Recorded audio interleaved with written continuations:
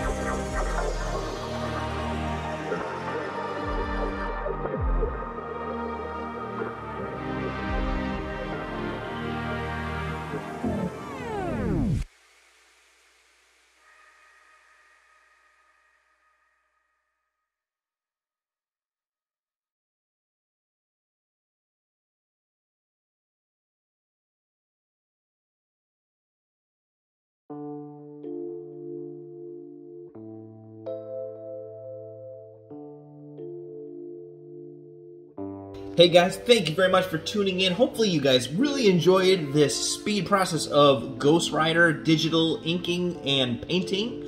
This actually will be a print available on my store. If you haven't checked it out already, it'll be https://sketchingthebeast.com.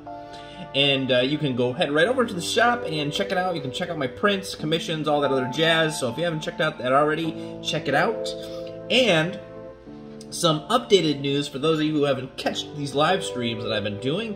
I recently started a Patreon page. So go over there, follow me as an artist. There's going to be a lot of, public content on there. Hopefully you guys will eventually want to dive in, and $1 gets you access to pretty much a whole ton of stuff. So, early access to things and some discounts, occasional discounts on prints and all that stuff. So check that out if you haven't already. It's just patreon.com/sketchingthebeast. And if you guys really like this video, please give it a thumbs up. And if you haven't already, make sure that you subscribe down below and, hit that notification bell so that you can get notified of live streams and future videos coming up. I'm going to try to be a little more consistent with my content. I know it's a little difficult. I've got a lot going on.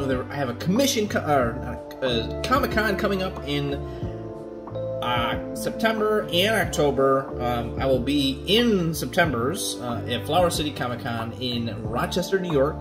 So look forward to that. Check out Flower City's page for announcements and all that other stuff, and some other guests are coming. If you guys are local, check it out. I'm gonna be there. I'm super excited. And you guys have a fantastic rest of your night. Later.